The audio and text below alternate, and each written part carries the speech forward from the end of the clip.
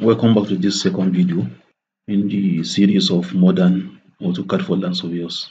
In this video, we are going to plot this data we collected from site. So in the previous video, I have given you an overview of the AutoCAD, and in this one, we are going to use some of what we learned in the previous video to plot this data. So let's start with the bearings and distances. So in order for you to plot something like this in AutoCAD, if you have your data in bearings and then distances, you need to use a particular kind of expression. So in this case, the expression is in this format.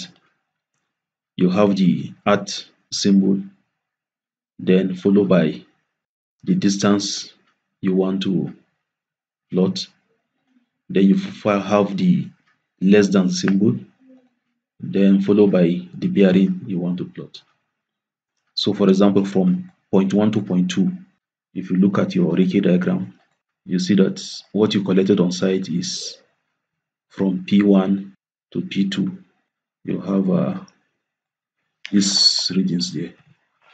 You have the bearings as 277 degrees 00 minutes, and then the distance is 30 meters, sorry.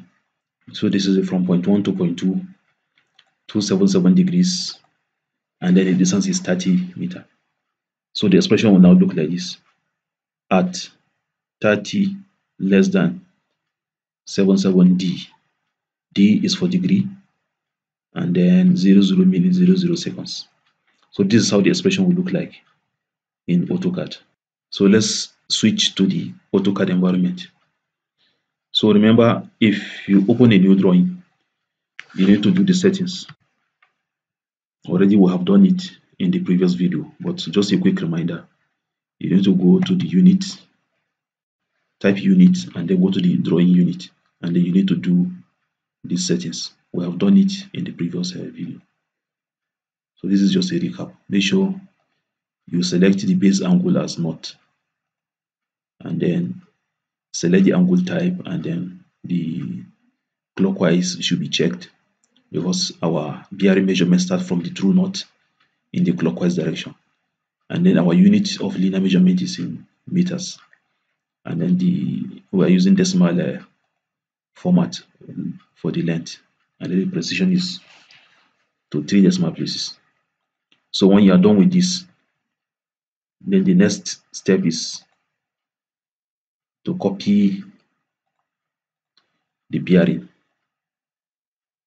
and then the distance in the format of this expression. So you copy it, since we are using the bearing and distance method in this case. So you copy it, go back to the AutoCAD, then you pick your line command. So instead of me clicking on the line command here, I'm going to type in L for line and then press enter. So just in case, if you are not using a similar version to the one I'm using here, you can easily type L for line and then enter, and then the cursor will change to the line mode. And then on the command line, you can see that it's asking us to specify the first point. So since we're using bearing and distance method, we can click anywhere. We don't have a coordinate. It's assumed that we don't know the coordinates on the first point. So we're using just plain bearing and distance. So when you click anywhere, then the next thing is asking you to specify the next point. So on the command line, you now paste the expression you copied to get to plot from point 1 to point 2. That is at the distance less than the bearing. So when you paste it, then you press enter. So this will now plot from point 1 to point 2. Then when you go back to your field data, the next one from point 2 to point 3 is 38 at 38 meters less than 53. At 38 less than 53, you copy the bearing, then you go back to AutoCAD environment, you paste it, or if you can type it directly, it's still the same thing. I'm just doing copy and paste to make my work faster. So this is now from point 2 to 3. Then we need to go back to the field note, then copy the next one, which is going to be from point 3 to 4. So copy it, then go back to AutoCAD and then paste it. So that is from point 3 to 4. Then the next one is going to be from point 4 to 1. If you look at our Riki diagram, the next one is from point 4 to 1. So we can easily close it back, or we can copy the data from the field notes. So the next reading is from 4 to 1, which is at 26.6, less than the bearing. And the bearing is 194 degrees 12 minutes 00 seconds. So copy it, paste it, and then press enter. So you can see it's closed back. So when you are done, you press enter again to terminate the drawing. Then you can now use Z, enter, E, enter to zoom to extend. So this is our plan. So assuming this is the data you have is not in degree, minutes, and seconds. The data you have is in coordinate format, just the way we have it here. It's in northern and eastern. So we can also use northern and eastern to plot the survey plan. But in this case, the format is a little bit easier than using bearing at distance. So the format is going to be eastern, then comma, the northern. So already I have typed in the expression for plotting using coordinate, using the eastern, comma, northern, as you can see here. So for the first point 1, this eastern, comma, this northern is already here.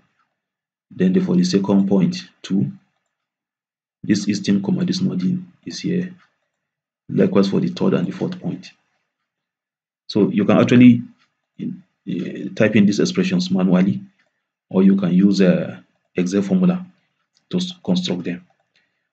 Especially the one for the bearing is a little bit complicated, and it would be nice if you can have an Excel expression, Excel formula to type in or to create this expression. But that is beyond the scope of this video. I think maybe I'll have another separate video where I show you how to construct this thing using Excel. So for now, let's plot using coordinate. So we now have the coordinate, and then we have arranged them in the correct expression. Eastern, comma, northern. Just we have it here. Eastern, comma, northern. So let's copy the first point. Then go back to the AutoCAD environment. So I'm going to delete this so that we don't confuse ourselves. So when you delete that, then as I've mentioned earlier, before you do any settings, before you do any fresh drawing, make sure you update your unit. Already I've done it, but I'm just re-emphasizing it so that to make sure that your plan is well drawn and represented. So usually I have seen so many people making that mistake. They will start drawing without setting up the unit.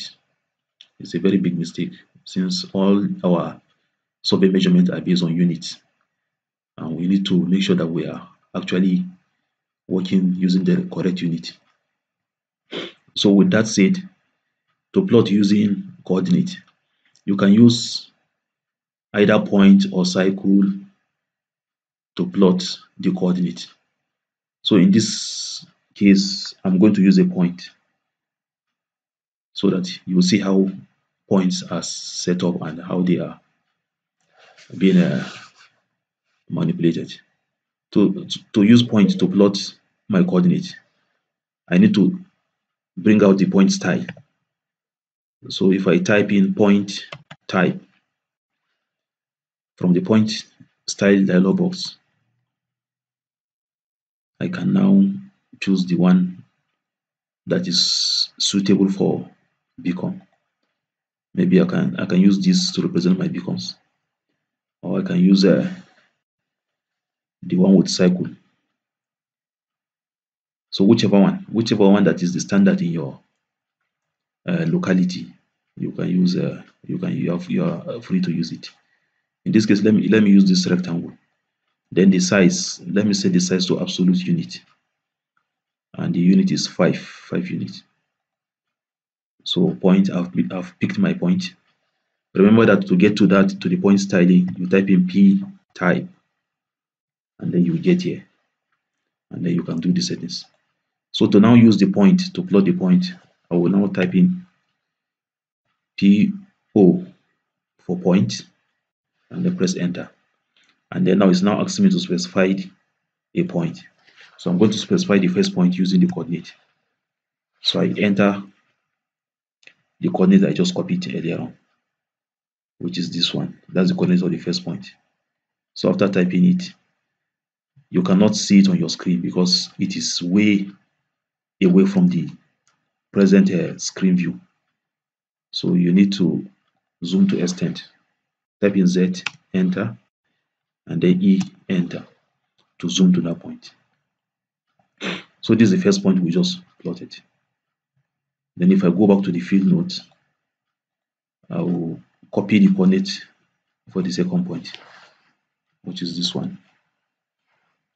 So if I copy it, I will go back to AutoCAD. Then on the command line, I will type in PO for point, and then I'll specify the coordinate. And this is the second point. Then if I go back, I can pick in the third point, go back, and then PO for point, then paste in the coordinate, and then I now have my third point. Then if I go back to the field notes, copy the coordinate, that is the fourth point, then type in PO for point, and then paste in the coordinate. So here I have the 4 points plotted on the screen. So if the beacons or the points are too large, I can reduce them by going back to point type, and then reduce the size of the point, maybe from 5 to 2. Okay, so I think this is relatively good for me. If I'm still not satisfied, I can go back and change it, maybe 1.5 in this case. So I think this is okay. So then I can now use line to join them. I will type in L for line, then use the line to join them. So if I want to be sure that I am here at the center of the point, then I need to use a command, the O-snapping command. So come to O-snap, then make sure that you have the node selected, or to be on the safer side, you can even select all of them. But for point, I think node is the one we need. So select it, and then go back, and then you see that you can now snap to the center of the point. Then make sure you draw the lines in clockwise direction so that the bearings will be well represented. So right click and press enter to terminate the drawing. So from the shape, you can easily tell that we have the correct representation of the Ricci diagram. So that is how to use the coordinate to plot. And also we have seen how to use the bearing and distance to plot the survey plan. So in the next video, we will continue with the other part of the survey plan drawing.